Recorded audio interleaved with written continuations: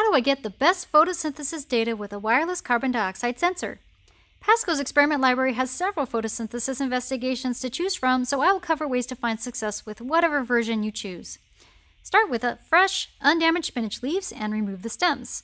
And next, to reduce leaf stress as much as possible, float the leaves face up in room temperature tap water in ambient light for at least 20 minutes before starting the investigation. The leaves can stay in this water bath all day if needed. When you're ready to start, seal the bottle with the sensor, connect it to SPARKvue or Capstone, and let it warm up for at least 3 minutes. I've already connected my sensor and created a digits and graph display, so I'm going to start collecting data to monitor the carbon dioxide readings over the 3-minute warm-up period. By the end of the warm-up period, the CO2 level should not be changing very much as long as the sensor is still in the bottle. Right now, the sensor has only changed 2 parts per million so far, and it's looking flat. It looks like there's no overall trend yet. So it doesn't look like it needs to be calibrated, but you should always wait until the warm-up time is complete before deciding whether you need to calibrate or not. A properly calibrated sensor will read about 400 parts per million in fresh air. So mine's looking right around there. But if you're indoors and the concentration is a couple hundred parts per million higher than 400, but it's stable, you won't need to calibrate. That makes sense because you're inside and you're not in fresh air. Now, if you're at the 3-minute mark, you've waited your 3 minutes for warm-up, and you're seeing that your sensor is reading far above or far below 400 parts per million, or the carbon dioxide concentration is showing big jumps, more than just a couple, like you see here, we only see a couple parts per million change. If you're seeing like large jumps in ppm, or you see a definite upward trend or downward trend, that's a sign that you should calibrate. But right now we're collecting data, and I'd have to hit stop to show you what happens or where to find the calibration instructions in the menu. So we would be looking in this top left corner in the menu. I'm going to run a movie right now since I can't hit stop. So here we go. Here's a video of what the help menu does. So if you go to the top left corner and you click help, it will take you to PASCO's website and the online help for SPARKvue. And in the search bar, you can type in calibrate CO2. And click on calibrate a wireless CO2 sensor. In the instructions, we've already done the first couple steps. It's a very short, quick calibration. Follow the directions there. And I also want to point you out to this extended calibration section that we'll reference later. It's not necessary. You may or may not need to refer to that section later on. Now let's get back to our experiment and see what time we're at. Looks like I've only been doing 2 minutes, and we have 1 more minute to wait for calibration. It's looking good so far. Our changes here are only 2 parts per million at a time. It's very small. That's good news. Still got to wait till 3 minutes till we decide whether we're going to calibrate or not. Now, while we're waiting, just wanted to also point out that if you want to look for a how do I video for calibrating, we do have a calibrate wireless carbon dioxide sensor on the how do I video choices. Now, so we're still waiting for warm up. I can pick a leaf to do photosynthesis with. I'm going to choose this large leaf here. You can do more than 1 leaf. That's fine if you want, but you're going to make sure that all the leaves fit inside the bottle without overlapping on one another if you do choose more than 1. And the reason why, you're going to put the leaf face up and flat to the bottom.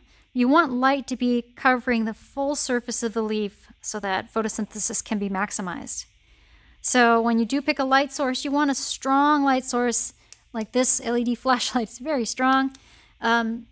Or you can use a compact fluorescent light bulb, like I have an LED bulb in here, but I could also use a CFL. Just don't use an incandescent or halogen bulb. Those lights add excess heat and actually can slow down photosynthesis and even damage the plastic. So no incandescent or halogen. Now, looks like my sensor is warmed up. I've got to 3 minutes, so I'm going to hit stop. Now let me look at what's going on here. All of these changes are only 2 parts per million. The overall, I started at 382 parts per million was my first data point right here. Let me click it and show you that value of 382 parts per million to start. Probably can't see it on the video, but I'm reading over here. It's ended at 376. This is a very small change from the perspective of parts per million. Even more dramatic if I show you the scale. Now my scale is from 376 to about 400. You can see that that's barely any change. So I'm satisfied. I don't need to calibrate this sensor. Now, I need to get photosynthesis going. So most of the lab instructions for photosynthesis will tell you to set the leaf in the container. And you might be thinking, oh, I've tried this lab and my students, they end up crushing the heck out of that leaf. Well, I'm going to show you an alternative way to do this investigation that makes this step a little bit easier, but for now we're just going to use the bottle method. So I've got my leaf face up, as flat as I can get in the container, and I've pushed it all the way to the end so that there's no shadow from the probe. And now I'm going to turn on the light source. And once we've got this set up, we've got the light on, shining where we want, leaf is covered fully with light. Now we have to wait 1 minute before we begin data collection. And that's so that the sensor can come back to equilibrium, because it takes a second to adjust. It's just 1 minute of wait time. So while we're waiting, I'm going to show you that alternative setup that's a little bit easier than the bottle. So all you need for the alternative is a quart zipper bag, quart size. So open the bag, place your dry leaves inside. So you have to dry them off just like before, nice and dry. Set the leaves face up in the bag. And you also want to make sure that your light source will cover all the top surfaces of the leaves facing up. I'm going to move this out of the way for now while it's warming up there. Let's scoot this over. Now, you can even, if you've done a very good job of drying your leaf and it's completely dry, you can even place one of your leaves over the probe of the CO2 sensor facing up as you place the probe in the bag. Make sure that your leaves are fully in the light, and push out the extra air from the bag without crushing the leaves. And you do want a little bit of airspace below those leaves so that they can breathe, so gas exchange can occur there. And from here, you can just set on your light source and do photosynthesis as if you were doing it in the bottle the same way. So now I know that I've had at least 1 minute of equilibrium time. I'm going to hit start to begin the photosynthesis run. And I'm going to turn on the purple run that you saw a second ago to show you what the warm-up looked like. So this was, you can see that was a very small change in CO2 while we were warming up the sensor in purple. And in green here on the graph, that's current data of CO2 dropping while photosynthesis occurs in the bottle with my setup.